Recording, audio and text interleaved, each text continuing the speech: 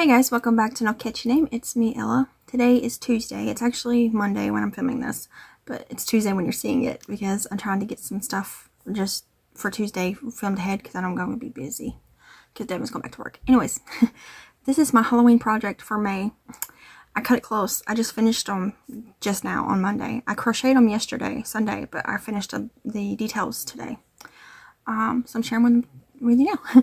But my goal is to, every month since January through October, I want to make 3 Halloween themed amigurumis to leave outside in our candy bucket for my neighborhood kids when we go out trick-or-treating, because I have my own kids, so we leave the house on Halloween, but I still decorate and leave out candy and stuff for the neighborhood kids. So far I've done good. So far I did January, February, March, April, so that's what, 12? So this will be 15 so far, so I'll be halfway through my goal of having 30 by Halloween. So this pattern is a free pattern. It looks cuter on the pattern than it did when I made it, but I still think mine are cute. Mine just look a little different. But it's called Halloween Kitty Bean by K Hook Creations, I believe. And I made 3 of them, and I made them all in the same color. I'm not sure what the colorway is called because it doesn't have a ball bend. It's just a scrap orange that I pulled down. But they're little cats. So there they are. It's like the silhouette of the cat, you know. It's flat. It's made in a 2 panels and put together, so it's like a ragdoll style. And I just used some of my little sunglasses that I got off Amazon. I'll link them down below if you want to check them out. And then I just stitched on the nose. The sunglasses and the nose is what I just did today. But it's a really quick pattern. I made all three of these yesterday while watching Aristocats on Disney Plus. And I just think they're cute. So there's one. And then there's the second one. His little tail with green glasses, and then the third one has black glasses. He does have a nose, it's just hard to see because of his glasses.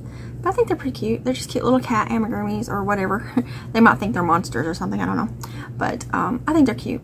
I think they did look cuter with safety eyes. After the fact, I was like, I wish I had put safety eyes on them.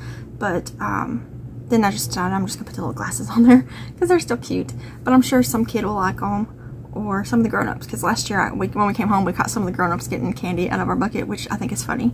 I think Halloween's for everybody, so I don't care who gets my candy and treats as long as people are having fun.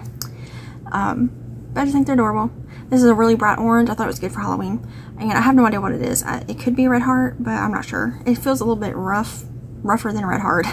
But I'm not sure what it is. I've had it for a while and I've slowly been using it, but I think they're cute. I'll leave this pattern links below. It is a free pattern. And I'll leave the little glasses linked below. I've been using them on my little sons and now on my cats. And I thought about putting some on the flowers, because I'm going to make some more of these little flowers. But I don't know if I want to put sunglasses on them. I don't know. They're just cute. I have 80 pairs minus the few that I've used. So I've got plenty of them to do. It comes in sets of 80s. But I think they're so cute. What do you think? So now I'm halfway done with my Halloween project for this year. So now I have 15 finished. They're actually in this tote. All my finished objects that I'm keeping for other reasons are in this tote. And I finally finished the Minnie Mouse shoes. I've glued the bows on. That's all that I needed to do. And then all I had to do with the hat was glue the pom-poms and the bow on. So I did that too. So these are going to go in there, and then I'll put them up later. But the Halloween ones are all in there, and some other things are in there too. But so now I got 15. I'm halfway there. That's pretty cool. So now I'm going to be looking for, oops, picked up something. Looking for a pattern for my June Halloween project. So I have the whole month to work on it. Hopefully I won't wait till the last few days. But I'll leave it linked below if you want to check it out. Just cute pattern, and you can look at the other projects other people made on Ravelry, and those are really cute. They did their faces and stuff different, and some people did it like a tuxedo cat with the white right here and the black. It's just really cute. Some people are real creative. I just kind of went simple with the one solid color, but yeah, I'm happy with them. So I'm gonna put them in my bucket and start brainstorming on what I want to make for June. And I'm gonna go ahead and hop off here, and I'll see you guys in another video. Bye guys.